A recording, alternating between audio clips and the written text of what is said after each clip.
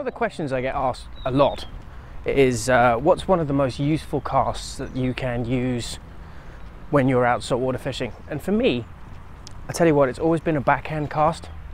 Backhand cast is one of the most useful and dynamic casts that you can use when you're in the salt, especially when you're using really big flies, big rods, 12 weight, something like that.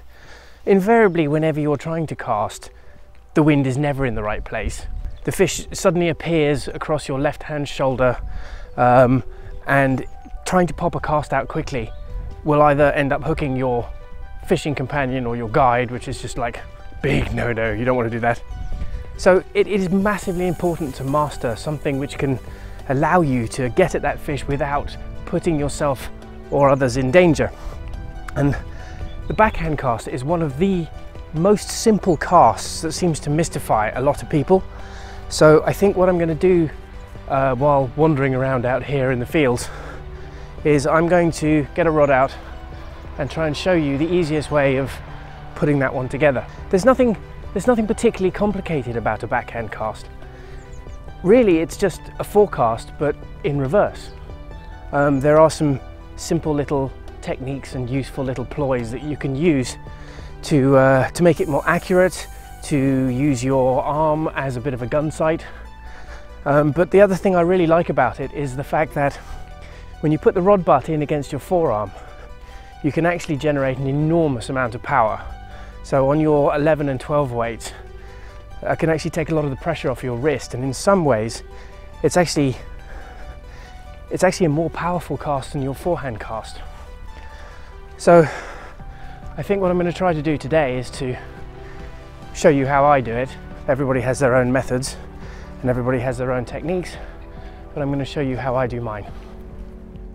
So the rod that I'm using for this demonstration is my 9-foot 9-weight Hardy Zephyrus with the Fortuna 8000 XDS. This is my standard go-to rod for most flat species if I'm not hunting GTs. So this is one of the two rods that I carry on the flats at any given time.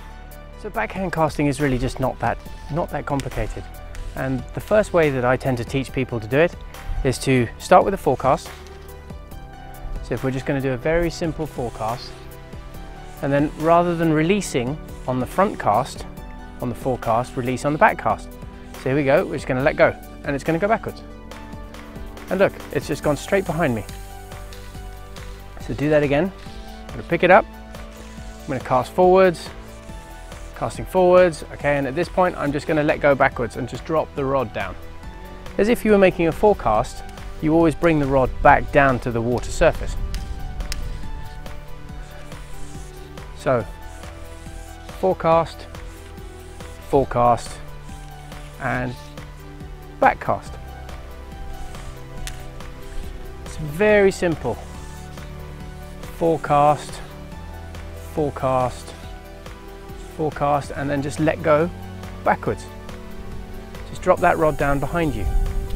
Then what I tend to do is, as you begin to start thinking about where you're going behind you, I'm going to cast and start looking where you want to put that fly behind you.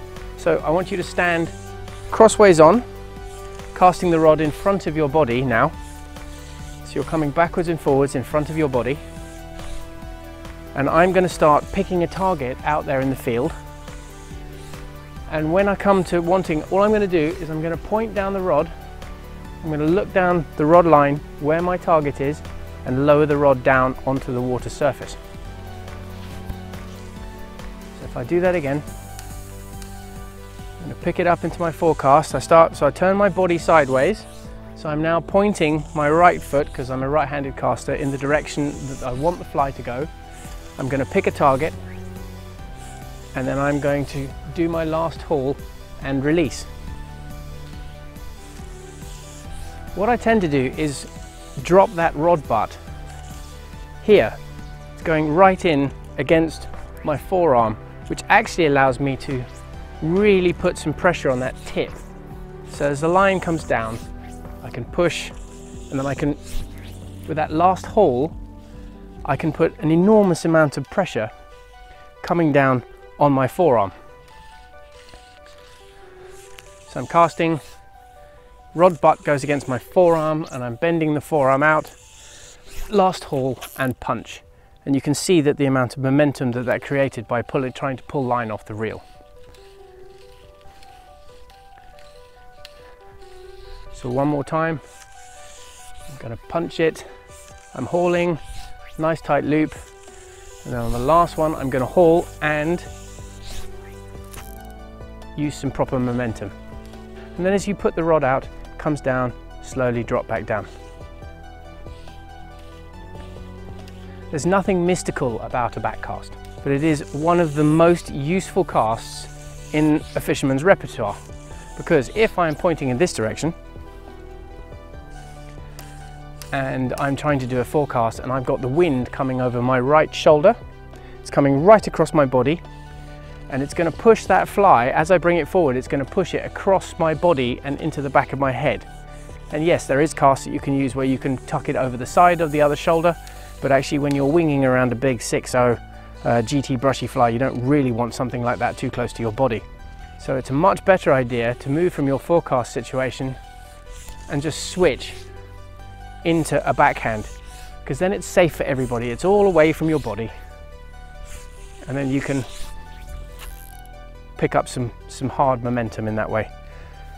And in truth, it's probably one of the most useful casts I use on the flats, and I've actually found now that I can cast probably almost further backhand than I can forehand, because I'm using that rod butt tucked into my forearm, which allows me to drive on the haul and really put pressure on that tip. So I'm loading up the rod very, very fast from a loading position. I load, and then I load and I let go. And I just point my rod at the direction that I want the fly to travel and punch down a nice tight loop. So if I pull that in one more time, swinging the rod across, nice tight loop, and the last one, and you can see with the momentum that I'm pushing that out.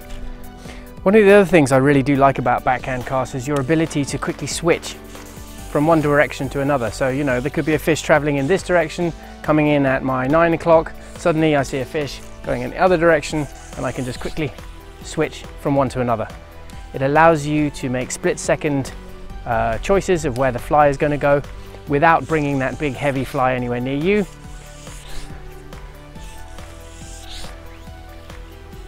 So that's really it. There's nothing complicated about it. The best thing I can suggest is that you find yourself a nice open field to practice in. Find yourself a target spot to aim at, maybe a plate or something like that, and just pop it out and just practice running the fly down the rod length as it comes in front of your body. It's a nice distance away from you, it's nice and safe, and you can just keep practicing, gently dropping it down so you don't end up with the line smashing into the water, which is pretty important. I see a lot of people who start their backhand casts and they're casting up and they're casting it and they load it and they slap it down into the water. And it's a very common fault. So the best thing to do is to aim that fly maybe 4 or 5 feet above the water surface.